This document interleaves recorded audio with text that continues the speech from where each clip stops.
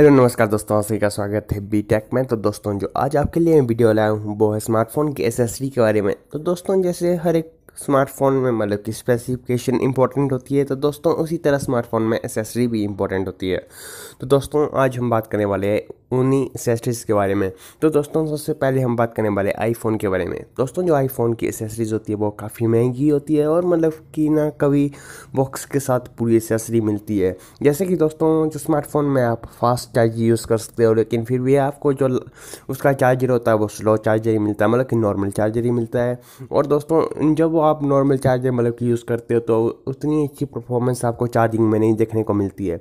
दोस्तों अगर आपको मतलब कि और चार्जर मार्केट से लेना पड़ता है उसका फास्ट चार्जर। तो दोस्तों इसी तरह से और भी कंपनीज है, जैसे कि मतलब कि Xiaomi है, उसमें आपको ईयरफोन नहीं मिलता। और भी इसी तरह की कंपनी है जैसे कि ओप्पो, वीवो या फिर रियलमी, इनमें भी आपको मतलब कि एसेसरीज कंप्लीट नहीं मिलती है, कुछ ना कुछ कट करके मिलती है। लेकिन दोस्तों जो वन प्लस है उसमें आपको चार्जर अच्छा मिलता है, मतलब कि आपको डैश चार्जर वगैरह मिलता है। और मतलब कि जो भी ये ओप्पो, वीवो वगैरह में भी आपको फास्ट चार्जर इजीली मिल जाता है बिना मार्केट से लिए हुए।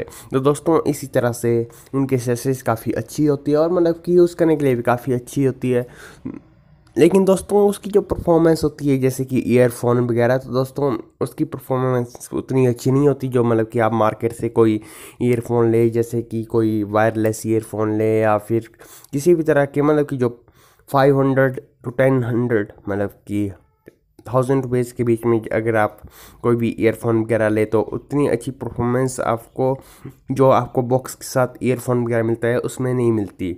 दोस्तों मतलब कि अब तो जो मतलब कि जो ईयरफोन के जो स्लॉट है स्मार्टफोन में उसको भी हटाया जा रहा है, क्योंकि दोस्तों अब वायरलेस के ऊपर मतलब कि सबसे ज़्यादा डिपेंडेंट की जाएगी, क्योंकि जो वायरलेस है वो अपने आप में काफ़ी इंपॉर्टेंट चीज़ निभाएगी। और जो वायरलेस होगा तो आपको फ़ोन में ज़रूरत नहीं होगी मतलब कि वो देने की, ईयरफोन देने की कंपनीज़ को।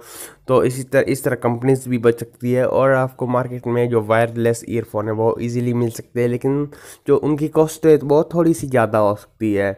जैसे कि दोस्तों आपको ईयरपग मिलते हैं जो मतलब कि आईफोन के होते हैं, आईपग। तो दोस्तों वो आप यूज़ कर सकते हो बहुत ईजीली।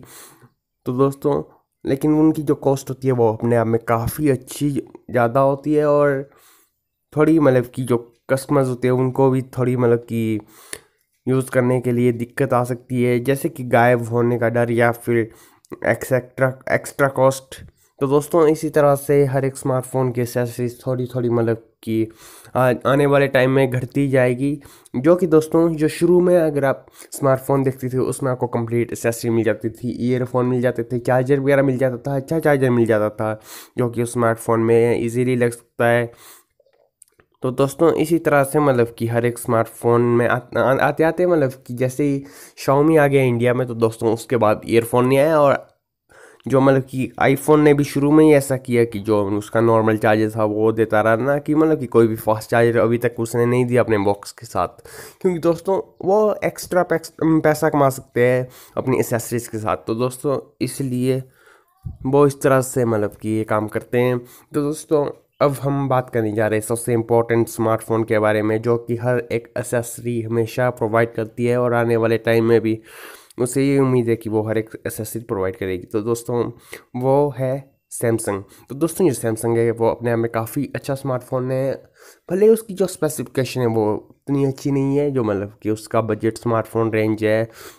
वैसे उसने जो एम सीरीज़ था उसमें काफ़ी अच्छा काम किया है, और जो मतलब कि एम सीरीज़ है उसने काफ़ी जो स्मार्टफोन यूज़र जो सैमसंग के उनको काफ़ी अच्छा मतलब कि एक्सपीरियंस दिया है अपने स्मार्टफोन से। तो दोस्तों इसी तरह से अपने स्मार्टफोन के साथ वो भी अपने जो मतलब कि एसेसरीज होती है वो प्रोवाइड कर लेती है, जैसे कि दोस्तों ईयरफोन भी उनके काफ़ी अच्छे होते हैं।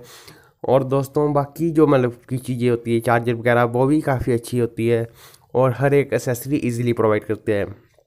तो दोस्तों मोस्ट ऑफ जो इंडियन कंपनीज़ है जैसे कि लावा, इंटेक्स वगैरह, ये कंपनीज़ अपनी एसेसरीज इजीली प्रोवाइड करती है, लेकिन इतनी अच्छी एसेसरीज नहीं होती है।